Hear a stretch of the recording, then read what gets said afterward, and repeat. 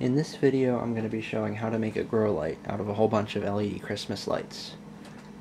Normally, it would be more expensive to buy LED Christmas lights than to just buy a regular LED bulb, but I got all of these for free, so I'm going to make them into a grow light.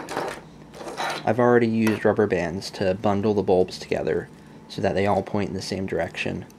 This took me about 5 minutes for each set of lights.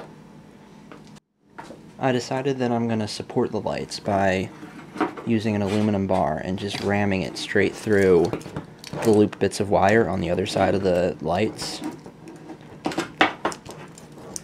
And that way, the lights just hang freely from the bar. I rammed the aluminum bars through the strings of lights, trying to keep them balanced so that they wouldn't lean to one side on the bar. And I also put bits of duct tape on the end of the bars so that I wouldn't scratch the wires as I'm pushing it through.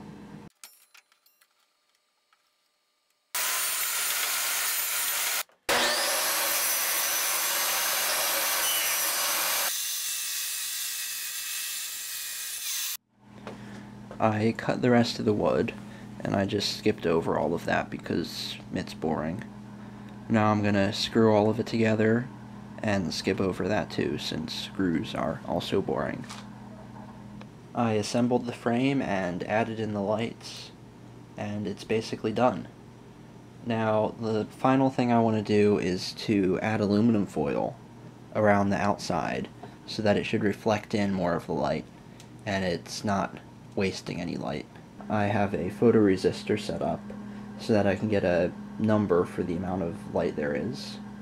Right now there's 680 ohms, which is just going to be a relative amount, and then a lower amount of ohms would be more light. So I'm going to put up the aluminum foil, keep the photoresistor in the exact same spot, and see if the number changes.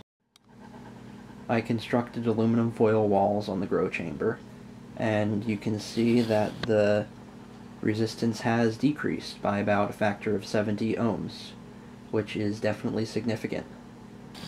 This is the final build right here.